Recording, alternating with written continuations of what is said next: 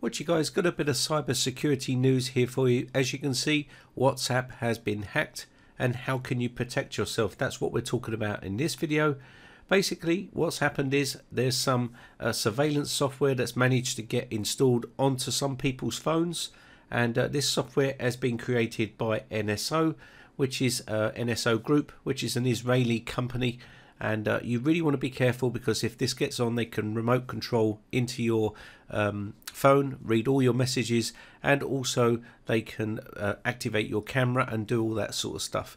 So if you've got WhatsApp and you want to protect yourself, this is the best way you can do it right now. Go into the Google Play Store here.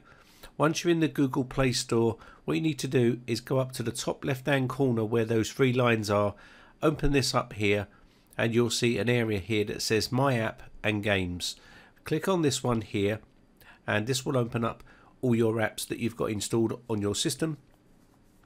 What you need to do here is update your apps. Now you can see that WhatsApp is not listed here, so you may need to dig for it a little bit on the installed area. If you look down here, you will be able to find WhatsApp.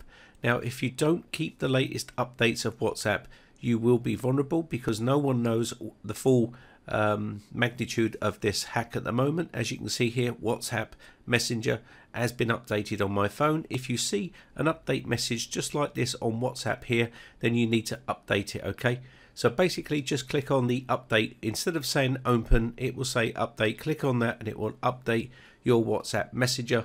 And I think this basically resolves a lot of the problems that has been happening with WhatsApp Messenger.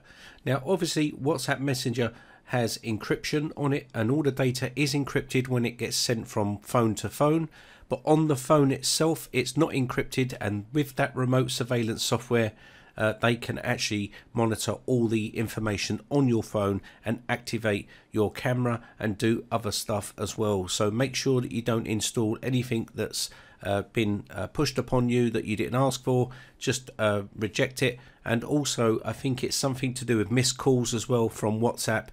When you get a missed call or something like that, they're using that ability to use a loophole in WhatsApp itself to get the software onto the phone. So with it updated, you should be protected. But if you've installed any sort of software without being asked to install something, then maybe you want to back up all your phone data and reset your phone back to factory settings. Anyway, that's about it for this video. My name has been Brian from briteccomputers.co.uk. Hope this one helps you out. Have a great weekend. Bye for now.